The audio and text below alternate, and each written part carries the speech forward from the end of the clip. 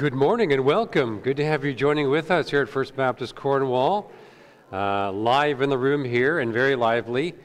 The one Sunday you're never late for church.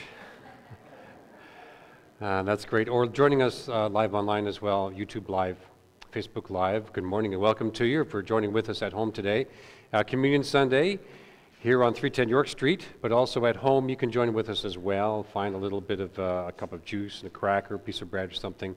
And you can join with us in the Lord's table in just a few minutes' time. Here in the service as well. Today is also our day to observe Remembrance Sunday as well. Coming up this coming Saturday, November 11th, each year. November 11th, as I'm sure you're well aware. If not, here's some just quick facts as we get ready for Remembrance Day this morning. It was first observed in 1919. Throughout the British Commonwealth. It was originally called what? What did we call it originally? It starts with an A. And you know that. To commemorate the armistice agreement that ended the First World War on Monday, November 11th, 1918 at 11 a.m. The 11th hour, the 11th day of the 11th month. And so from 1921 to 1930, that Armistice Day was held on a certain day. It was held on a Monday. Until in 1931, Parliament brought a change to that, and they changed it. They changed the name to Remembrance Day, and it followed that. It still followed that November 11th tracking as well. But it's been that way since 1931. It wasn't always that way as well. So every year on November 11th. Canadians, we as Canadians and others around the world, pause in a moment of silence to honor and remember the men and women who have served and continue to serve Canada during times of conflict and war and peace as well. And so today we remember the more than 2.3 million Canadians who have served throughout our nation's history and the more than 118,000 who have died giving the ultimate sacrifice for their country as well. And the poppy is that symbol of remembrance that we wear as well. You undoubtedly have someone in your family who fought and served, perhaps even died in a conflict here in Canada, or for Canada elsewhere in the world as well. Some of the 54 Commonwealth member states, such as Canada, United Kingdom, and Australia, observe the tradition of Remembrance Day on that November 11th day, 11th hour, 11th month as well. Others celebrate it on different dates as well, but they do celebrate it, they do observe that as well. The United States, as an example, used to commemorate Armistice Day on November 11th, but in 1954 they changed the name to something else. What do they call it now? Memorial Day or Veterans Day as well. So that's coming up for them as well. So it's a worldwide observance, and we participate in it. We remember, and remembering is important. Remember, remember, remember. That's going to be our short communion theme in just a few minutes as well, to remember. So this day, here in Cornwall, we remember as well, and I trust we remember appropriately. Both my grandfathers served in the First War. And we grew up just knowing about that, observing that, remembering that. It was part of their story. Didn't necessarily define them, but we were just faced with it all the time. So today here in Cornwall, we remember the following members of this congregation. This church has been around a while. So there are people from this church who fought in both the First War, the Second War, and the Korean conflict as well. And every year, we remember them, and we read their names. So pause with me in just a moment's silence as I read these names. Austin Douglas, this is from the First World War. Austin Douglas, Ralph Freeman, and Clarence Murch. World War II, Duncan Kazali, Arthur Doxey, Donald Fothrop, Ross Fothrop, James Hartley, William Rellier, and Ford Thompson. And the Korean conflict Donald Steer. Let's pause for just a moment's silence as we remember today.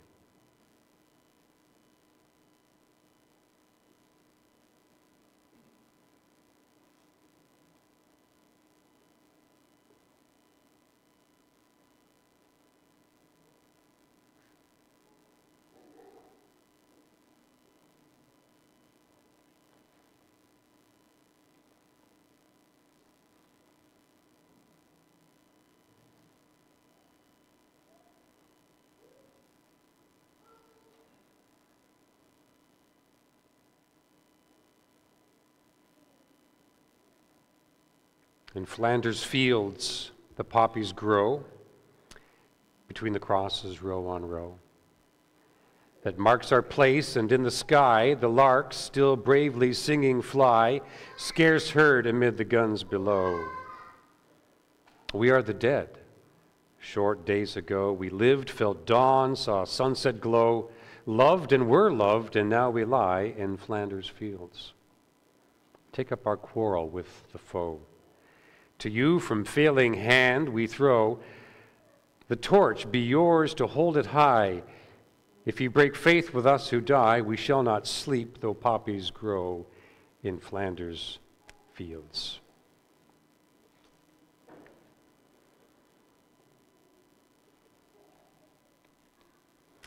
Also, just a couple of announcements before we begin our worship time this morning.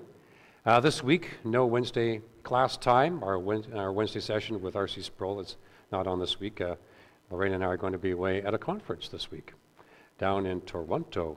It's actually our Fellowship National Conference, happens every November, and it's the 70th anniversary of the Fellowship of Evangelical Baptist Churches in Canada. So we're going to have fun and enjoy that and eat fat food and fast food and have a good conference. Ed Stetzer is the plenary speaker, and it's a good worship time, good seminars, good workshops, good everything. So we'll be enjoying that away this time away this week as well. After the service today, talking about eating fast food, there's a luncheon as well for everyone to come and enjoy. Just a light lunch. This is a combination newcomers lunch and just everyone come for lunch as well. So especially for new folk in our midst, come and enjoy just a quick lunch. There'll be some testimonies, a little bit of music. I'll be sharing just a little bit of a vignette about church life as well. And then you'll be on your way into your afternoon. So it's just a light lunch. But everyone's invited, like everyone in the room. Out this door to my left, around to your right. And it's all being prepared right now in the hall this morning as well. We're also into the Operation Christmas Child season as well, OCC. Operation Christmas Child, a little highlight from just recently in 2023. Samaritan's Purse will mark the 50 millionth child discipled through the greatest journey, and previously it was called the Mailbox Club, but now it's called the Greatest Journey. We praise God for this tremendous milestone. In 2022 alone, over 2.4 million Greatest Journey students put their faith in Jesus Christ. So it looks like it's about a shoebox and Christmas gifts, but that's just the means to the Greatest Journey discipleship tool. That's what it's really about. And so we want to help in the next 50 million. And so take a shoebox home, fill it, one or two, bring it back. You've got another week to do that. We want to have them back by next Sunday, because then the week following that is collection week, when they have to be prepared and shipped up off to Calgary, which is our distribution center there for Canada as well. So let's enjoy one more video this morning. We're going to take a short trip this morning to, guess where? The Philippines as well. Shoeboxes from Canada uniquely go to about 6 countries. One of them is the Philippines as well. So let's enjoy this morning.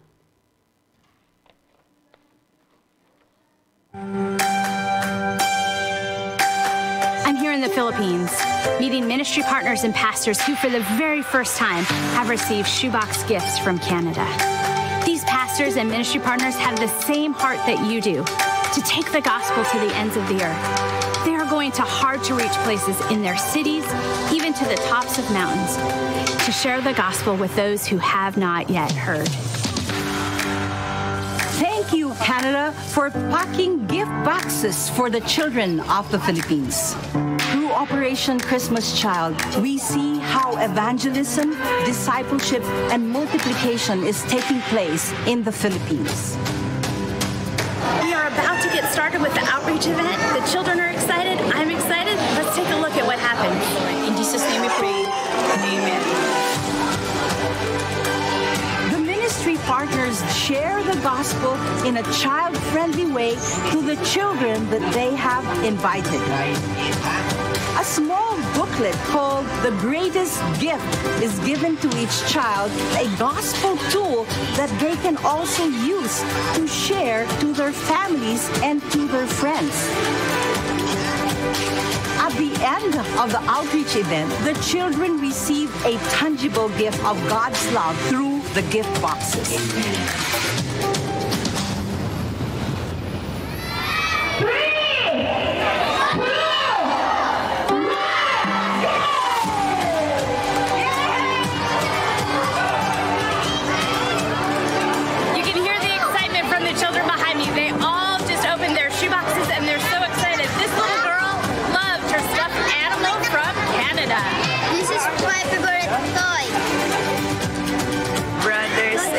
In Christ, the children enjoy the gifts.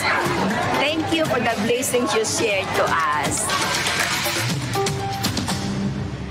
At the outreach event, ministry partners invite the children to join a 12-lesson discipleship course, The Greatest Journey. The class is about to start. Let's go in. The Greatest Journey, the children not only come to know Jesus, but they grow in Jesus and they share to their families and friends.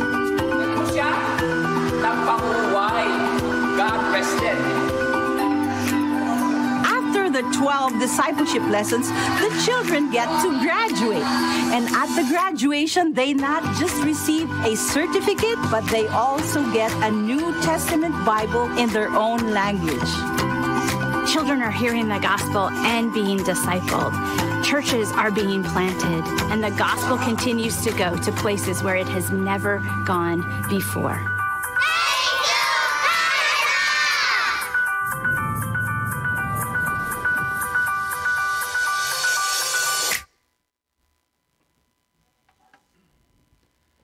Good morning.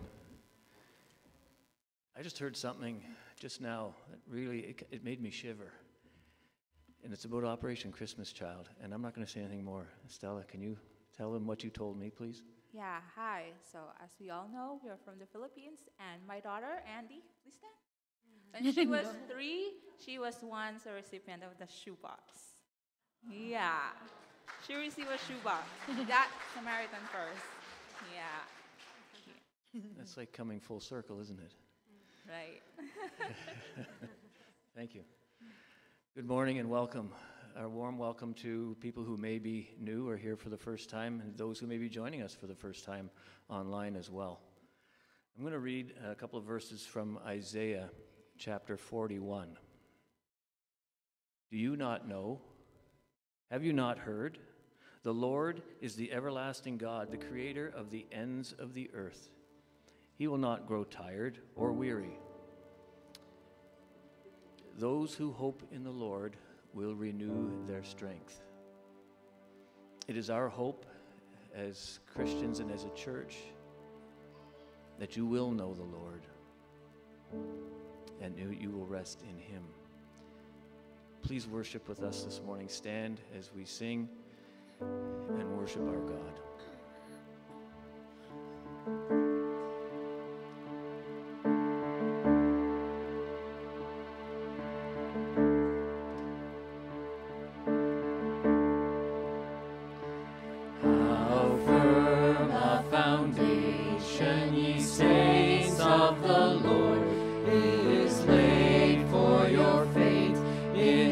Excellent word, what more can He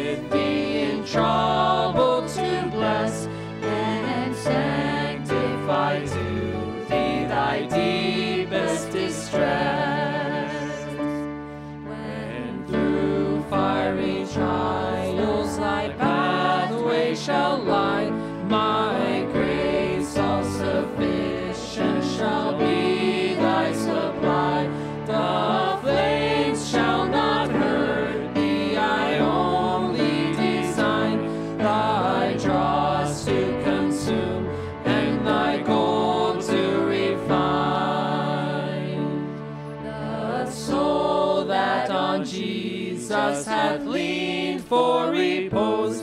I will not desert to its foes. That soul, though all hell should endeavor to shake, I'll never, no, never, no, never forsake. That soul, though all hell should endeavor to shake, I'll never, no, never, no, never forsake. See, I lay a stone in Zion, a chosen and precious cornerstone, and the one who trusts in him will never be put to shame.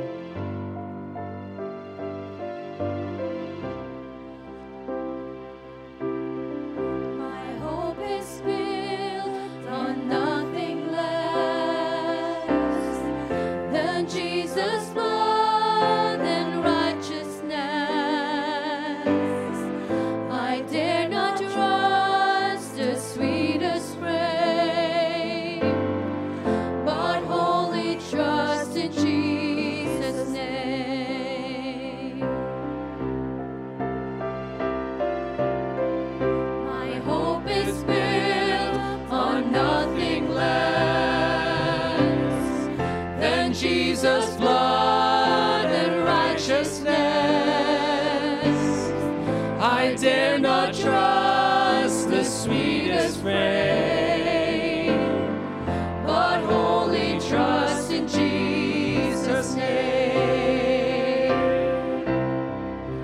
Christ alone, cornerstone, weak made strong in the Savior's love.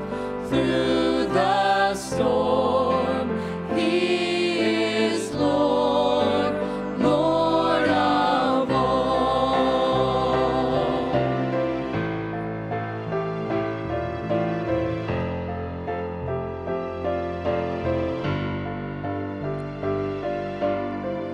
When darkness seems to hide His face, I rest on His unchanging grace.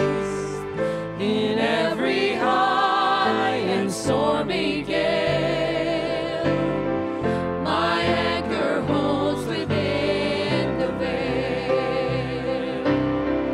My anchor holds within the veil. Christ alone, cornerstone, weak made strong in the Savior's love. Through the storm, He is Lord, Lord of all.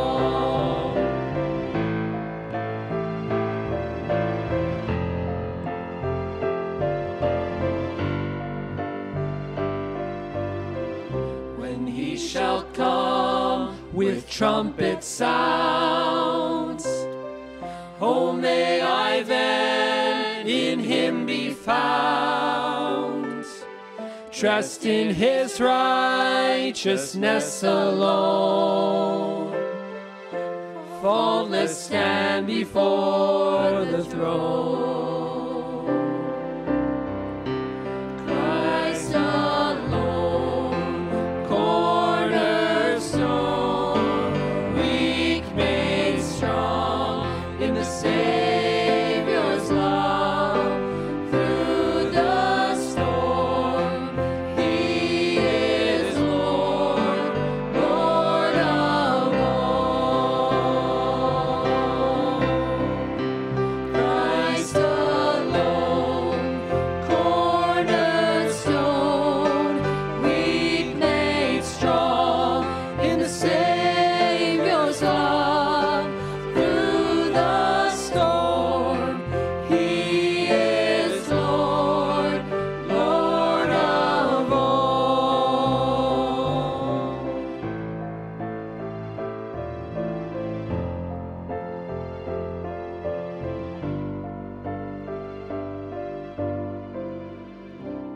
Please be seated.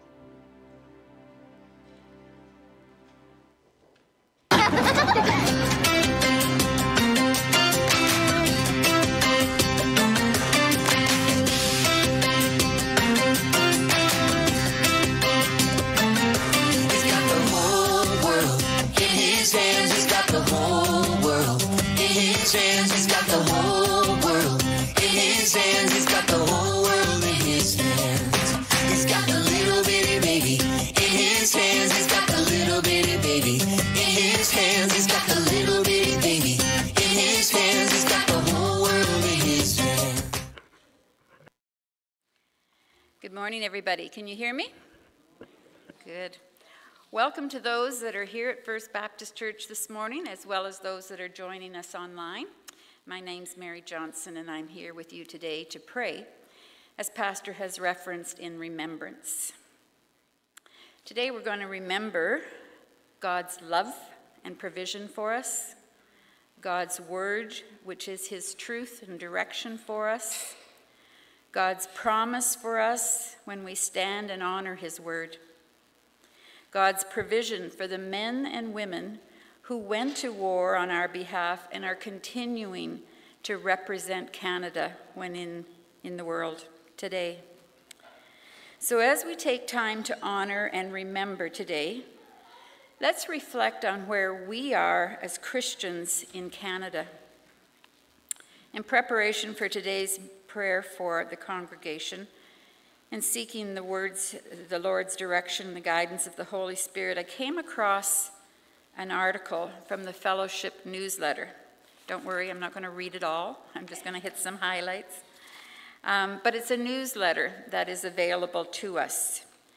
And as I read the various articles, it brought to mind that today, right now, in Cornwall, Stormont, Dundas, and Glengarry, and Canada, we are in a spiritual warfare against a culture that seeks to destroy the teachings and the Word of God. So let me just hit some of the highlights. We seem to be entering a new phase in Canada where citizens not only have to permit something they may disagree with, but are now called on to celebrate and agree with it. The Canadian Charter is being re-engineered to allow government to compel its citizens to celebrate this new distorted knowledge. In 1958, C.S. Lewis warned the West of a growing pagan culture that would seek to control the lives of average citizens and steadily remove their freedoms to usher in a supposedly better future. His concerns are becoming reality in our current woke culture, which is based on new insights and knowledge, but that render the Bible as a myth. The government seeks to force conformity to state-approved values and beliefs. An example would be when you're applying for public funding, you have to proclaim an attestation to the values that they identify. Or you can believe what you want to believe in private, but your beliefs aren't welcome in public. For example, your opinion in regards to COVID. Throughout Scripture, though, God blesses and judges nations based on their cultural practices. God always intended that his people were to influence those cultures in his ways for the culture's betterment. Christians are also to render unto God the things that are God's. And what are those things? It's everything is subject to God, including a nation and those who govern it.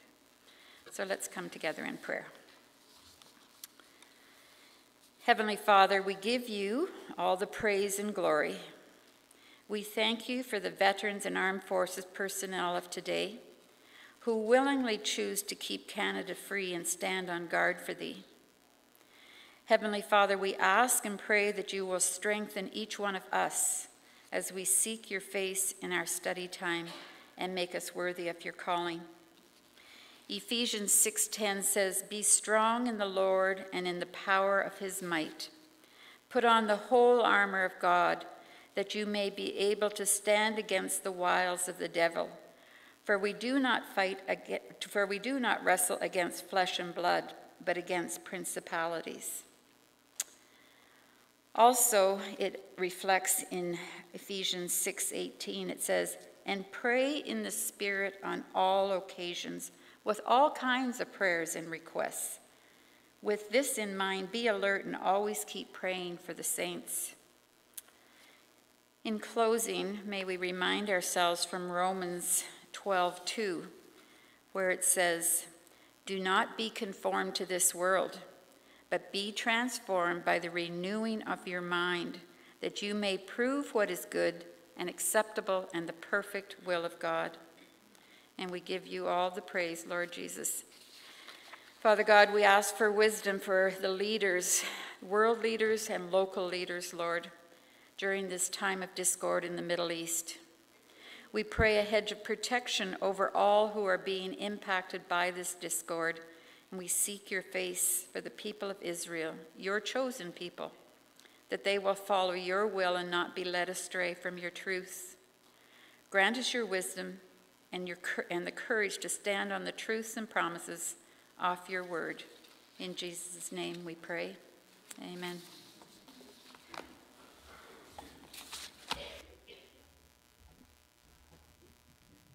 Thank you, Mary. Please stand and join us as we sing "O Come to the Altar," which is an invitation for us to prepare ourselves to participate in communion this morning.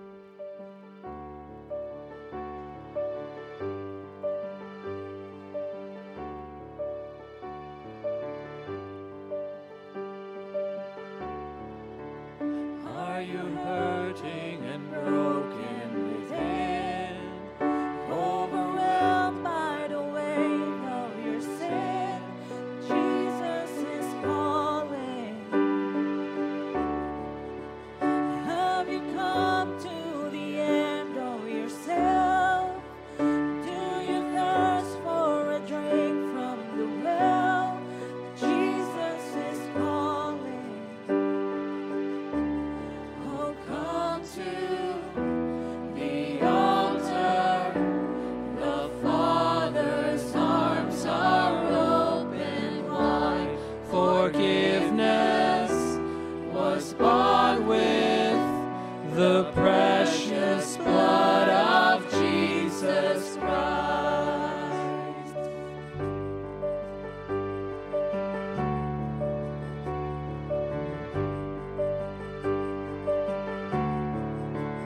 Leave behind your regrets and mistakes. Come today, there's no reason to wait. Jesus is calling. Bring your sorrows and trade them for joy. From the ashes, a new life is born. Jesus is calling. Oh, come to the altar. The Father's arms are open wide. Forgiveness was bought with the precious blood of Jesus Christ.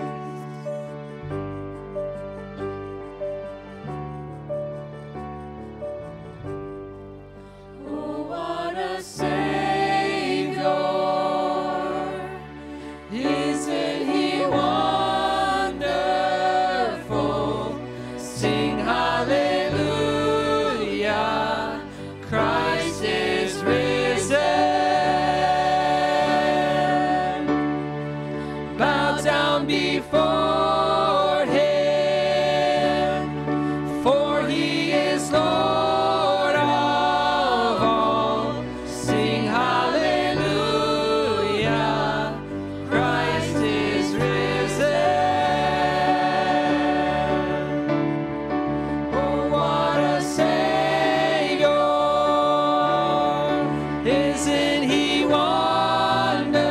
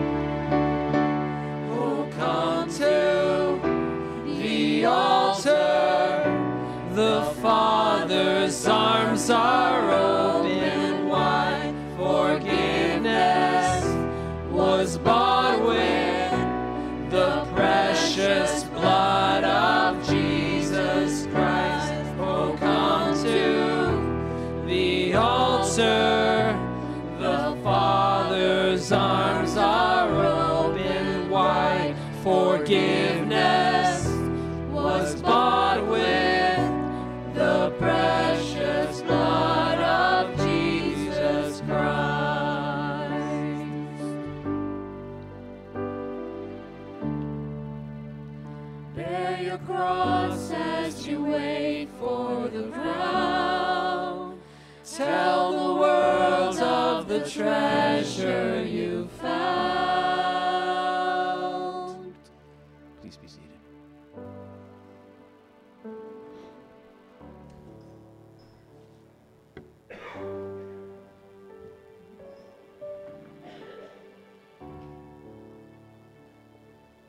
Amen. And so we do welcome you to the Lord's table this day with open arms. Come and participate with us as you know Christ as Savior today. Remember.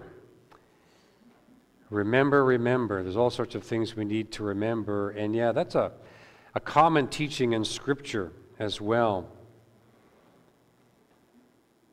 Paul writing to Timothy, these words, which they believe are actually words probably from an ancient hymn, an ancient song, and it shows up here in this letter as Paul, an apostle of Christ Jesus by the will of God, according to the promises that are in Christ Jesus, wrote to Timothy, my dear son. Later on in chapter 2, he says, remember. Simple word, powerful word. Remember Jesus Christ, raised from the dead, descended from David. This is my gospel. And even just those lines right there, some feel that was the words to a song. And they would sing things like that. Even in the first century, the first generation of Christians were singing about remembering Jesus Christ, remembering the cross. They would come together. They would celebrate this just like we are today. This is my gospel. Again, this is Paul writing, for which I am suffering, even to the point of being chained like a criminal. But God's word is not chained. Therefore, I endure everything for the sake of the elect, that they too may obtain the salvation that is in Christ Jesus with eternal glory. Here's a trustworthy saying. If we died with him, we will also live with him. If we endure, we will also reign with him. We invite you to take just a couple of moments as the elements are being distributed now, just to pause and remember, perhaps remembering the grace of God in your life, perhaps remembering the grace of God and God's power and purpose in your life this week or this past month. What is his provision for you? What can you give thanks for this day as you remember? Let's take a few moments.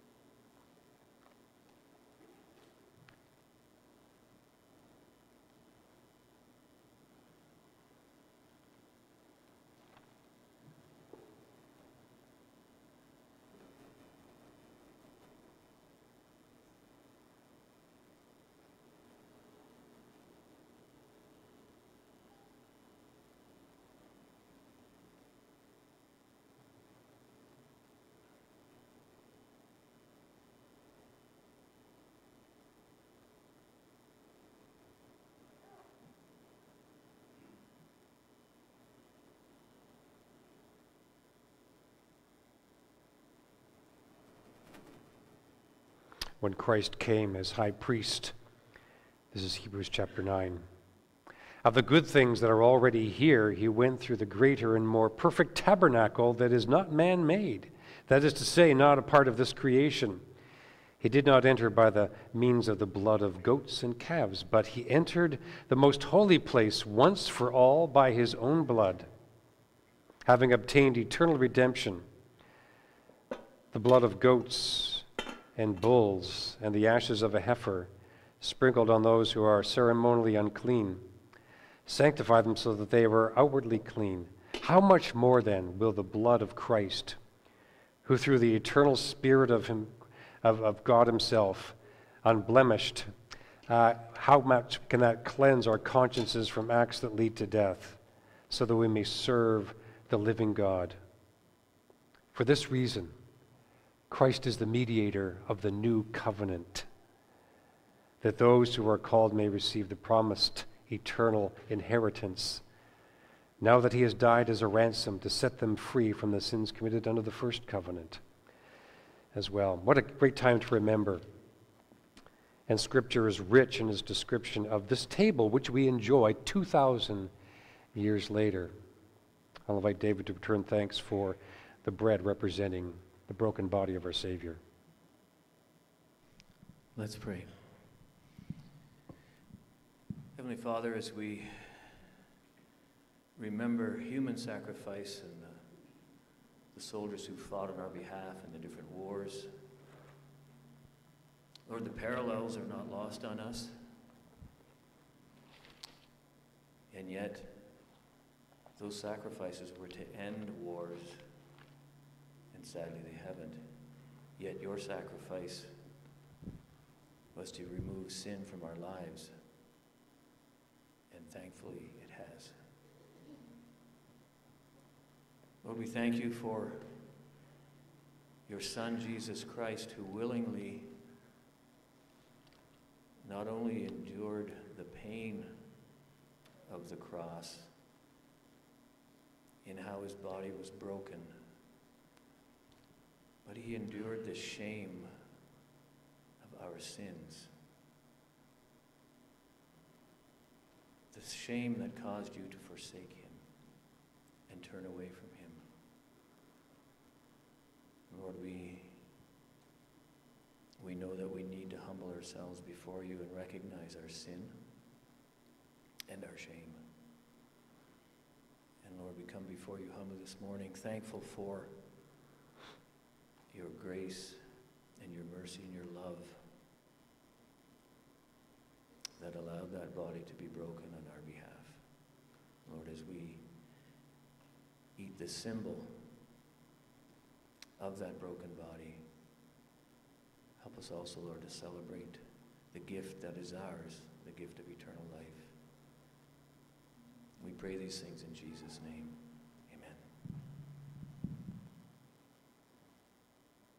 Amen. Amen.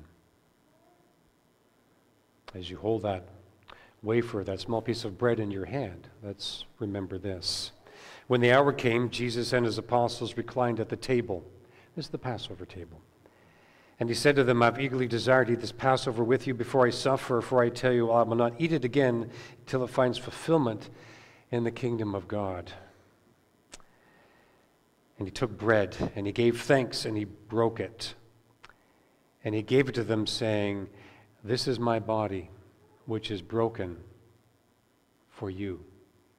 Take, eat this in remembrance of me.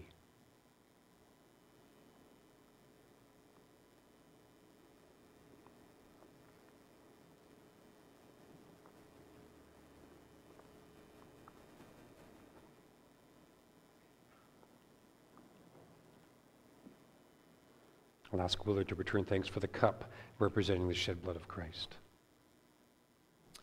Shall we pray? Loving Father, we bow before you in humility and ask that you'd examine our hearts today. Show us anything that is not pleasing to you. Reveal any secret pride, any unconfessed sin, any rebellion or unforgiveness that may be hindering our relationship with you. We know that we are your beloved children, having received the Lord Jesus Christ into our hearts and lives, and having accepted his death as penalty for our sinfulness. The price paid on the cross of Calvary covered us for all time. And our desire is to live for him. As we take this cup representing Christ's blood poured out from a splintered cross, We realize that he was the supreme sacrifice for all of our sin, past, present, and future. Because of his blood shed for us, his body broken for us, his life poured out for us, we can be free from the power and the penalty of sin. Thank you for his victory over death. He took the death that we deserved. He took our punishment. His pain was our gain. And today we remember and we celebrate the precious gift of life Jesus gave us through the forgiveness of our sins. Father, in this moment we want to recommit our lives, our hearts, our thoughts, our everything to you. Fill us today anew with your powerful Spirit. As we leave this place, help us to hold this remembrance fresh and the story that never grows old close to our hearts. And help us to share its message faithfully as you give us opportunity. In the precious name of Jesus we ask it. Amen. Amen. In the same way, after supper, he took the cup, saying, "This cup is the new covenant. It represents the new covenant in my blood, which is poured out for you. Take this and divide it amongst you, for I tell you, will not drink again of the fruit of the vine until the kingdom of God comes." Drink from it, all of you.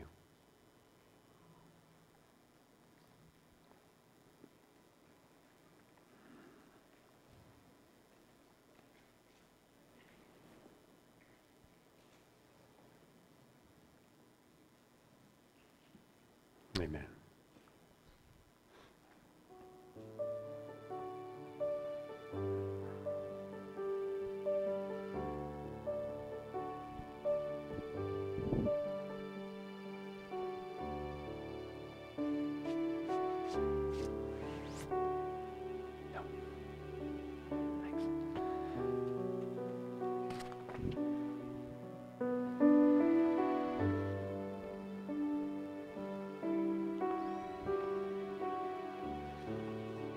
Thanks so much, team. Good songs this morning. And obviously, they fit well with the passage we're looking at as we continue on in the Sermon on the Mount. And if you were with us last time, this one connects to that one very directly. And the thought train continues here as we look at this idea of appearances. Appearances. We explore further. Namely those who appear one way, but the appearance is not really accurate. They appear to be followers of Jesus, but something else is going on, and what we think is the reality just isn't the reality. By all external indicators, they look that way, but as time works things out, as time often does, they prove to be something else. They're just not what they seem to be. Last time, Jesus started off these false teachers, prophets. He started off identifying them as, do you remember the picture? Oh, it's on the screen. It's a wolf in sheep's clothing. Not a sheep in wolf's clothing, or a wolf in wolf's clothing, or a sheep in sheep's clothing. But picture a wolf in sheep's clothing. Sounds tricky, sounds devious, and sure enough it is. He says, inwardly, he knew, we don't know, when we try to find out, they are ferocious wolves. Not just a wolf, but a ferocious wolf as well. Sounds devious and conniving, sounds nasty. And it is. It really is as well. They have an agenda. They're coming into your midst, and Jesus is going to push it a little bit further. They're coming into like this midst, and they've got an agenda, and they've got some plans as well. I found this cartoon years ago. You'll like this as well. This is from an old leadership journal. This is a new couple. Show me the cartoon. This one is, this is a journal I used to get that guys just bought it for the cartoons. I'll tell you right now. Given recent declines in attendance, Pastor Straight welcomed the Wolves into membership, no questions asked. This sort of, come on in. Can you see them? They're wolves with little funny faces on as well. Just welcome in. That's the picture here as well. We've talked about last time we ended with this idea of the profile of and the reality of a psychopath, which sounds scary, but it's more common than you think, and they come into organizations and places for control and to find significance in. They can be hard to spot. That's what we ended up with. With all the right words, what some have called a creedal affirmation. They can state a creed. You know, whatever, Disciples' Creed, Apostles' Creed, Westminster Confession, something. They can state a creed. And nothing wrong with creeds, but that's all they can do. They just state it, and it's like I'm relying on my creed for salvation, which makes this a very hard passage to hear. I mean, it's easy to read, and we're going to read it right now, but it's hard. And I think as Jesus was winding down the Sermon on the Mount, and as Matthew, under the inspiration and direction of the Spirit of God, they put this section in, this is where it really lands and hits hard. And it's difficult to appreciate and to understand even. Here we go. Matthew chapter 7, 21 through 27. It'll be on the screen. Follow along as I read. Not everyone who says to me, Lord, Lord, will enter the kingdom of heaven, but only the one who does the will of my Father who is in heaven. Many will say to me on that day, Lord, Lord, did we not prophesy in your name, and in your name drive out demons, and in your name perform many miracles? Then I will say to them, Jesus speaking, I never knew you. Away from me, you evildoers. Wow. Therefore, everyone who hears these words of mine and puts them into practice is like a wise man who built his house on the rock. The rain came down, the streams rose, and the winds blew and beat against that house. Yet it did not fall, because it had its foundation on the rock. But everyone who hears these words of mine and does not put them into practice is like a foolish man who built his house on the sand. The rain came down, the streams rose, the winds blew, beat against that house, and it fell with a great crash. Wow. Words are not always enough. Let's start with that. First little chunk there. In terms of the things you say, and your emphasis is on just the things you say. It's like, you're saying only. No, words are important, as in, a verbal profession. And we've been professing this morning. We've been singing. We've been declaring. We've been professing perhaps to one another. They're important, and they're indispensable. Words are important. That's something we highlight, actually, when someone is baptized here in this church. We often have them share from the baptistry behind me. This is the baptistry back here. Some people don't know what that is. This is where we get baptized. And yes, we fill it with water. And people are baptized there, and they often share words a little bit. They usually share anyway. And what they're sharing is somewhat of their profession of faith. It's words. Words are important as well. In Romans 10, Paul wrote how, in order to be saved, we need to confess with our words, with our mouths, and believe in our hearts. But Jesus anticipated a problem not only last time of false prophets, false preachers, but in the future a problem of false professions in churches. He's talking to believers here. He's talking to the disciples and the larger group. Again, nice hillside, northern Galilee, on the seashore. He's preaching to the choir. He's talking to believers here. There's going to be a problem with false professions in your church, basically. And the conclusion, as the Sermon on the Mount is driving towards, is a warning against being sidetracked from the true faith. Last time in verses 13 through 20 in chapter 7, it was a warning against dangers basically that came from the outside. This time it's different. He's warning against dangers that come from basically within. We'll call it within the organization, maybe even from within yourself, possibly. But it's more internal than external. These people he's talking about here, Jesus is anticipating, he's picturing a future day of judgment where they will sort of appeal before the Lord based on supernatural events, and that's their appeal, as you can see it there. Haven't we done this and this and this in your name? Driving out demons, performing miracles. And immediately you probably think, if you're thinking at all, but how can that be? What is going on here? I don't understand. How can that be? Well, if it helps, read ahead a little bit in Matthew's Gospel, chapter 24, verse 24, and we'll find Jesus describing events during what? The end days prior to his return. And what does he say? False Christs, that's messiahs, people coming saying, I'm the Messiah, and false prophets will appear and will perform what? Great signs and miracles and wonders to deceive even the elect, if that were possible. See, I've told you ahead of time. So it is possible. People can perform all kinds of things in Jesus' name and think they're actually doing them in Jesus' name, probably as well. And don't mishear how Jesus completely and solemnly assures that as the Son of God, he will be in that position of judge for all people. Don't miss that. Who's the judge in this little scenario here? Jesus is the judge. Everyone is appearing before him. So there's say and only have words, but there's also say and do. That's the other half of what he's looking at here as well. But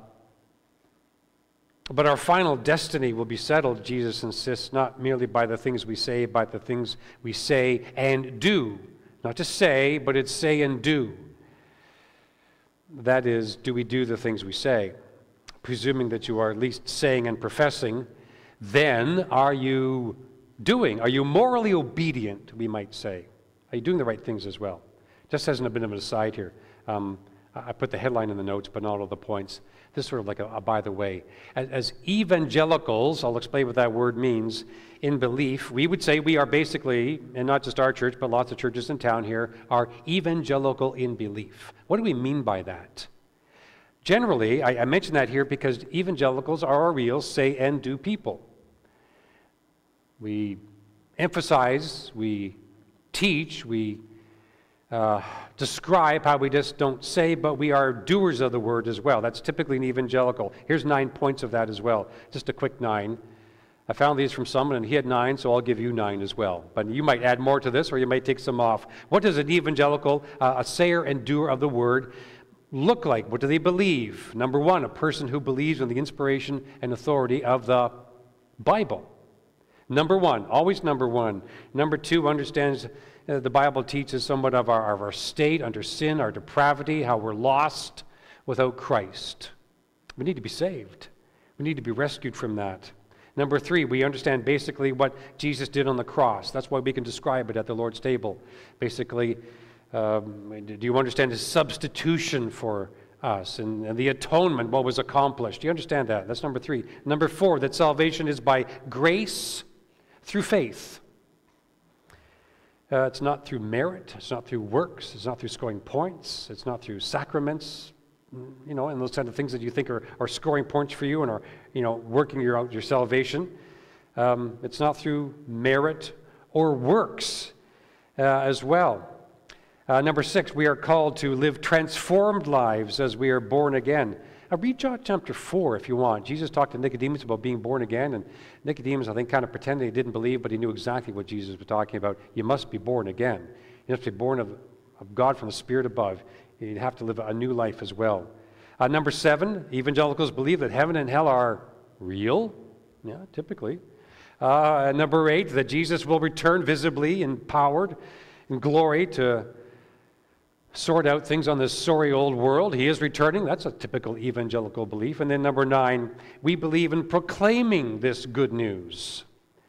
We're good news proclaimers. The word gospel simply means good news. The word in the original language of the Bible is euangelion. It simply means good news. We take that and anglicize it, and we get from euangelion, good newser, to evangelical. It's a transliteration from one language to another. So we are good news people for this life here and for the life to come as well. So what these people he's talking about here, what have they done? Have they done anything? I mean, here's this scenario before the throne. Well, we've done this and this and this. What have they done? Well, there's kind of 4 things here as well. Their profession is polite. They're calling him Lord. Lord, that's a good profession. Nothing wrong with that. It's what they call an orthodox profession. It's good. It's proper. It's how you should address him. Secondly, it's also a divine title. It's Lord. It's God's name, as we say, when it's spelled in caps in your Bible. L-O-R-D in capitals is Yahweh. It's God's name. I am. It's an allusion to God as Father and Christ as Judge. So that's a good thing they're doing. There's nothing wrong with that. Thirdly, their confession is very fervent. Lord, it's not just Lord, it's Lord, Lord. He's saying it twice. That's for emphasis. Time you say something twice in Scripture, truly, truly, verily, verily, Lord, Lord, it's for emphasis. They're emphatic in their declaration. And then fourthly, it's interesting, their confession was in public. Presumably they'd be doing something out in the open, publicly, teaching, declaring Jesus' name. But what have they not done? That's what they were doing. What did they miss then? And this is where it gets tricky. Jesus says, despite all of this, what they have not done, what does he say? The will of my Father who is in heaven. Well, what were we doing then? Well, you weren't obeying these words of mine. And what's he referring to then with these words of mine? It's the whole previous content of the Sermon on the Mount. And we're going to go over that just briefly this morning. Everything he's been talking about as a kingdom citizen, this is how you should be living. You haven't been doing that. You've been doing other stuff, and it's sort of all external as well. And then note the words of Jesus. What a sobering statement. I never knew you. It's this picture of judgment. There will be those one day who claim to have a relationship with the Lord, and they're trying to convince Jesus that they have a relationship with them when they don't, thinking they can convince him? I don't know. He knows everything. But it's never existed. It's not like it was there and they lost it. Presumably, it never was there. So we go from saying only to hearing only. This is the second part of the passage as well. Saying only to hearing only. And it's sort of an emptiness, and this is 24 through 27. And this is the two houses, the sand and the rock. And from all appearances, these two structures, these two lives, is what the metaphor is meaning, look the same. They look the same. You likely have heard or sung about this part of the Sermon on the Mount, the rock and the sand and the rock, solid foundation, whatever. We realize quickly here that this is not literal building advice. If you're thinking of scouting out locations for a new home or cottage as well, it's a metaphor for the spiritual life of two different people. Two houses. These houses look pretty normal. They look pretty much the same. A couple of nice little bungalows. Windows, siding, chimney, freshly painted in some modern colors. The yard looks well kept. Looks pretty good. Even side by side, I suppose, or within proximity, you can compare them as well. So it can be with the house or the building that is someone's life. Imagine with me, two guys attend the same church, even sing the same songs, even bring their families with them as well. So what is this about then? Well, he gives a clue here in the passage. It's about the foundation. It's about a foundation that is suitable as well. It's about the depth of life. It's about the reality of experience. It's about things that you might not see right away. So think foundation. Does that make sense? Can't really see it. The way we build houses in this world anyway, can't really see it. The rock represents something real and solid. What's the song there? How firm a foundation. Yeah. So hearing and doing. Here's the meat of it. It's about hearing and doing. It's about saying and doing. It's about hearing and doing. If we pay attention to Jesus' soul-searching words, if we evaluate our ethics by his ethics, if we take seriously Jesus' teaching about personal holiness and prayer, what are we doing? We're building our lives. We're building our lives on the rock, which is simply truth. We'll come to that. Who are you when no one is looking? What are you building right now in your life? Are you building something? Well, you know you are. You're always building. Building, building, building. James 1:22 talks about this.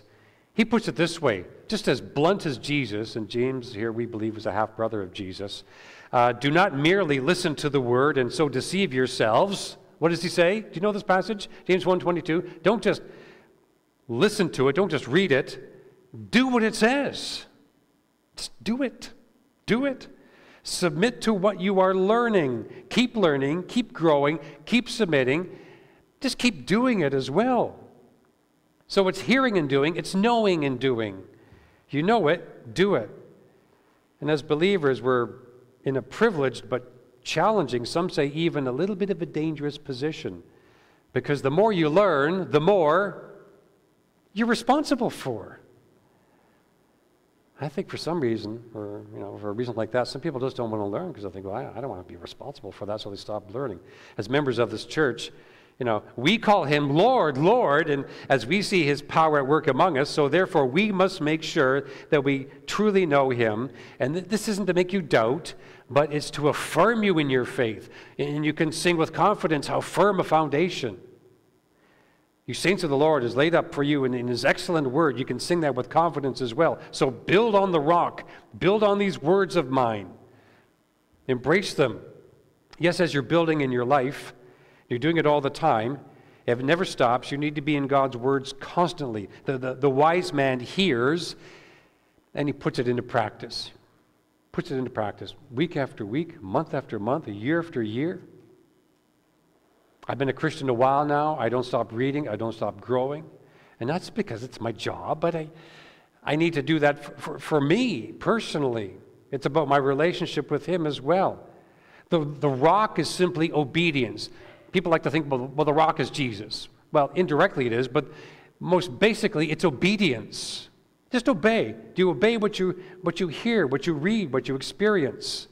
Building on the sand, some people here, the foolish man, it simply says, has not taken the time to address his need for a good foundation and to keep addressing that foundation.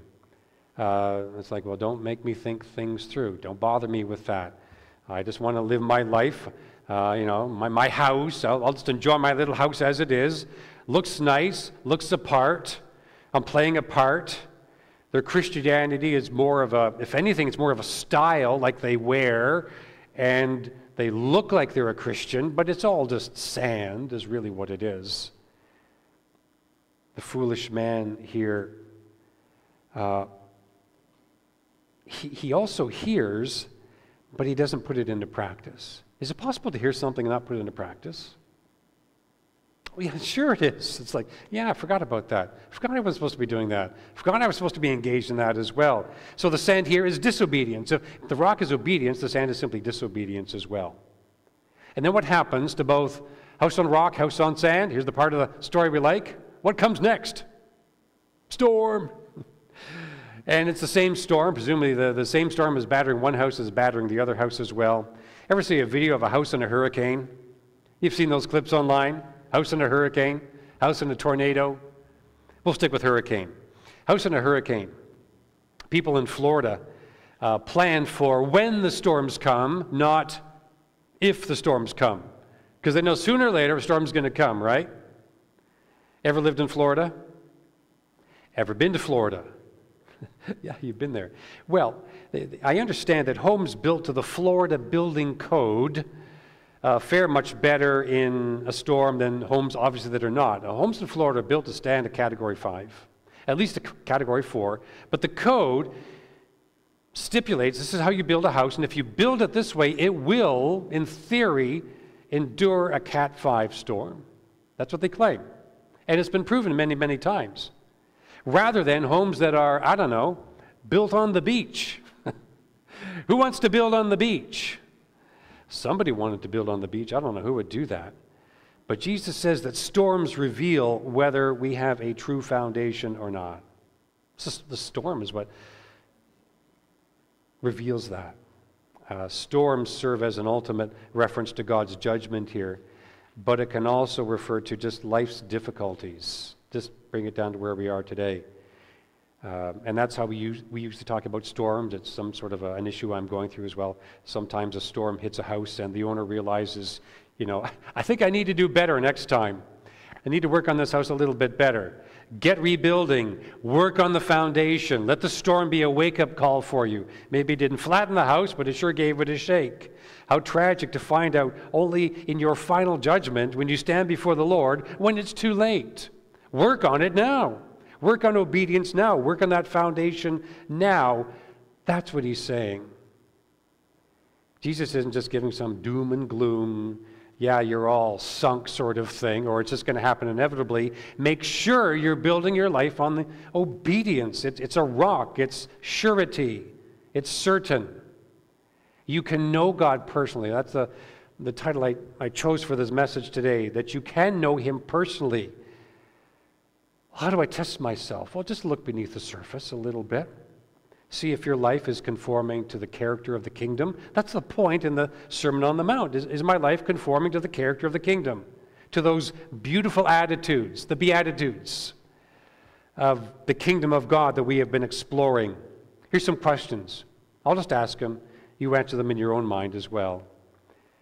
This goes right back to the beginning of the Sermon on the Mount. Are you poor in spirit? Are you poor in spirit? Do you remember what that means? If not, go check your notes. Are you meek? Do you understand where you've come from and see the grace of God in your life? Are you so humbled, as people have been talking about already in prayer and testimony on the platform, in the songs we've sung?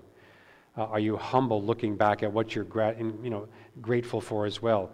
Do you realize, yes, I am a sinner saved by grace? No matter what, will you, others say or do, will you stand for truth?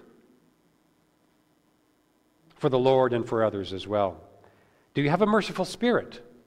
Do you? We've looked at that in the Sermon on the Mount. Do you have a merciful spirit? Do you understand mercy? Are you compassionate towards those who are hurting and in need? We looked at that. Do you readily forgive? Or do you tend to have a long memory and you got all sorts of such grudges stored away for a rainy day? Might need to get that out, pull it off the shelf. Oh yeah, family event coming up, and out come the grudges. Yeah, we do that. Like they're just some sort of dear possessions. I got to hang on to them. I can't let go of my grudges. I'll lose my power over people. Jesus did touch on some of the issues of morality in the Sermon on the Mount. But elsewhere, he was much more clear about it, and he certainly elaborated on issues of morality. And this is where it gets a little challenging for people as well.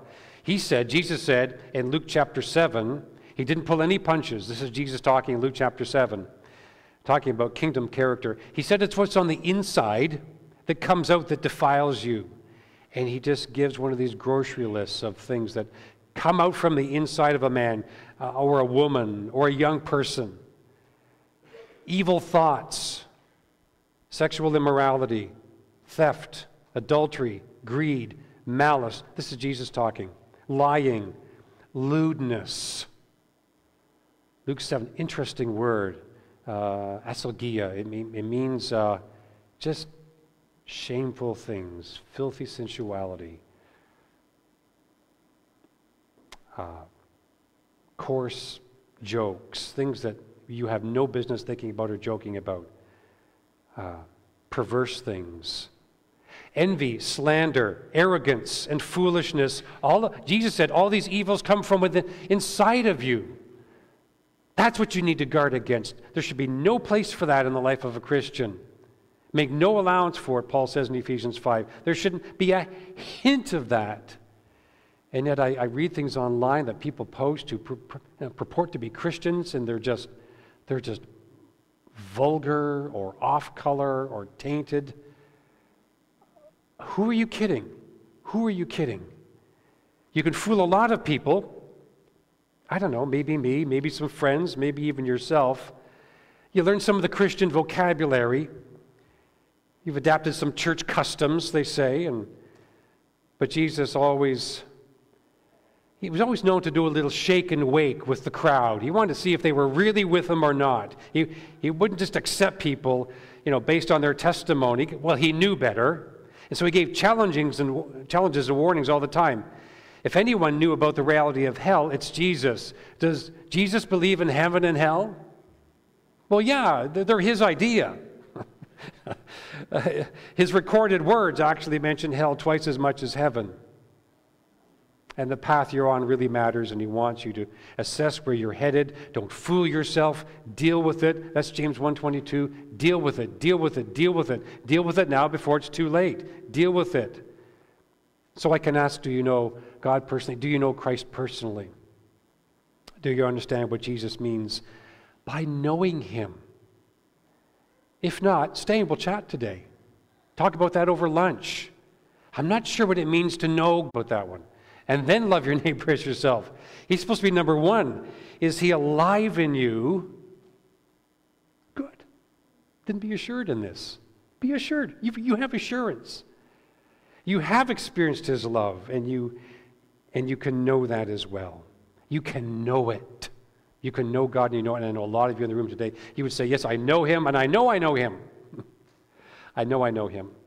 You are assured in that as well. You're on that narrow path. You are. If you know these lines, say them with me as we close this morning. On Christ the solid rock I stand, all other ground is sinking sand. See, I knew you'd sung about that somewhere in the past before. We've sung about these things. We know these things. Thank you, Father, for your grace today. This passage, a portion of your word that really challenges us personally first, but then in the lives we live before others. We want to let our light shine. We want to be salt. We want to be influencers. We want to be gracious, forgiving. All of these things that characterize people in the kingdom starts here in this family first. And we take it with us to lunch today, and then as we leave today, we take it into Monday, Tuesday, Wednesday. We take it into this week. It follows us. We've seen, we've heard, and now we display to the world as well, and we display, I trust, with confidence as you shine through us. We are your ambassadors. We speak for you. We shine for you today. If there's someone here today or watching online that I think I need to talk about that, I really think I need to talk about that, may this be the day they step forward to talk about that. We pray in Jesus' name. Amen.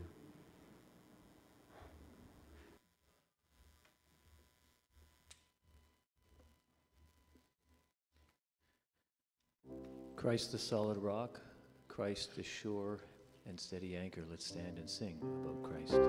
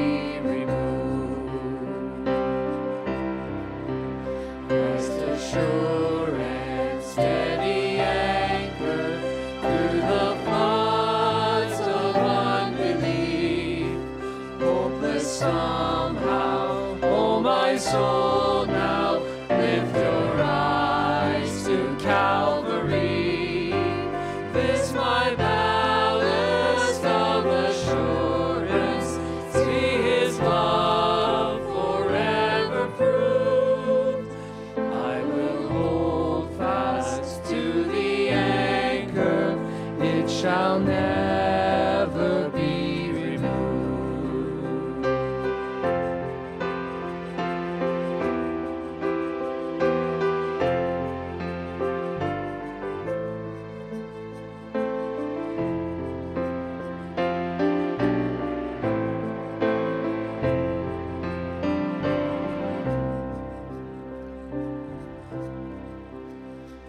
the sure and steady anchor as we face the wave of death.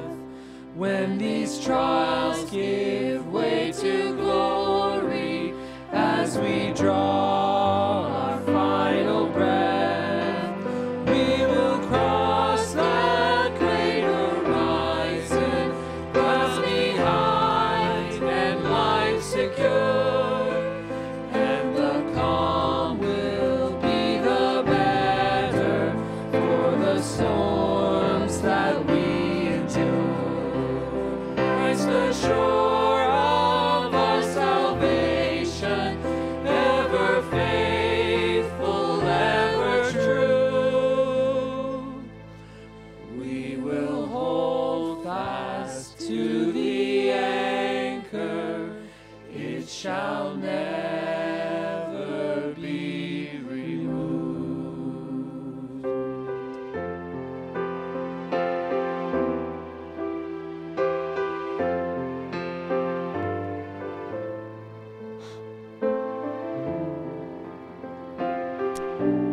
Thank you, team, for leading us this day. Hebrews 6:19, the anchor. That's our church motto verse as well. Lunch will be served shortly, just out this door to my left or right as well. Make your way to the gymnasium. No hurry, take your time here. Enjoy some time together, and we'll enjoy a light lunch together. This is something we're looking at doing the first Sunday of the month. Just to do it. You got to have lunch, might as well have it here. So this is just a nice light lunch before you're on your way this afternoon. We're dismissed.